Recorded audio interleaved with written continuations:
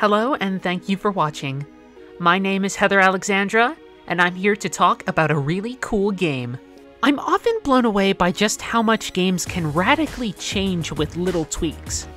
This is Tock Bang Bang, a slow-mo shoot-'em dodge-'em game that's much like Superhot, made by Dejobon. It's very straightforward. You just have to make it to the goal at the end of the level, avoiding exploding enemies and a gauntlet full of a host of other hazards. Now, Tock Bang Bang looks very similar to one of their previous titles, the arcade arena shooter Drunken Robot Pornography. They share many common elements: giant robot titans, a funky-looking gun, and bright, fresh colors. But even if they look incredibly similar side by side, DRP and Tock Bang Bang are very different games. This difference is largely predicated on movement. DRP is very empowering, with arenas full of weapon pickups where you zoom from point to point, furiously blasting away at robots. Tock Bang Bang actually keeps things far less bombastic. You can only be hit once, and you're often just dodging your way through levels. Bit by bit, you make fine movements and small adjustments in order to avoid failure. Much of this comes from changing how the player makes their way through the game space.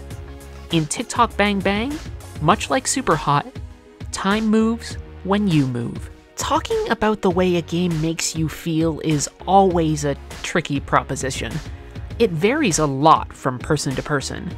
For me, Tock Bang Bang is pretty stressful, even if it is very beautiful. When you move, you have a very clear idea if you've made a mistake or not. Jump too far and you have to slowly watch as your mistakes play out in front of you. Because you're forced to restart after one hit, you become very self-aware.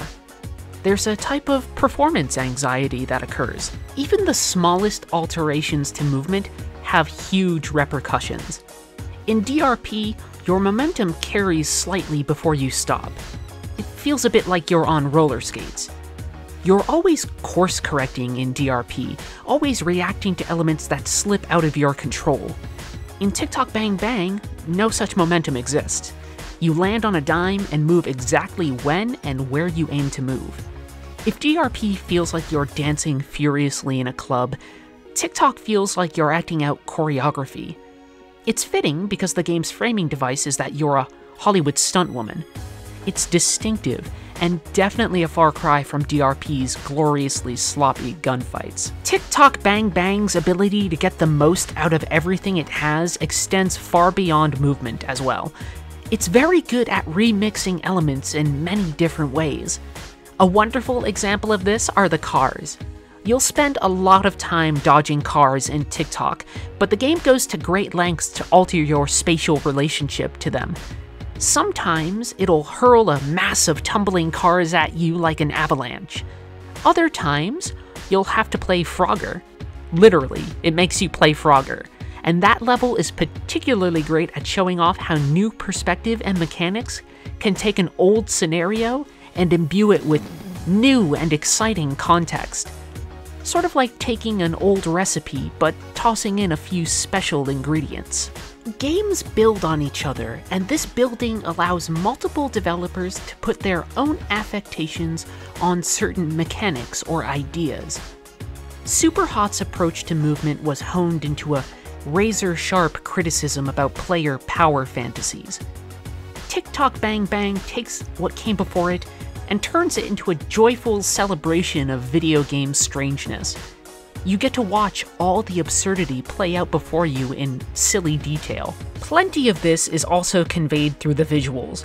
Superhot manages to be very cold and sterile.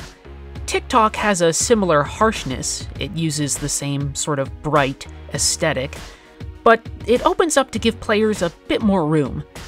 These differences color the way in which the slow-mo conveys mood, with very different results. It's easy to look at Tock Bang Bang and see something derivative, to see something that pulls heavily from other titles, both from the same studio and without. But closer look reveals a type of iteration, with subtle changes that help define a unique experience. It's a sort of video game science project, experimenting with formulas and seeing what it can do to create a new reaction. In games, a little goes a long way, and TikTok Bang Bang definitely goes the distance.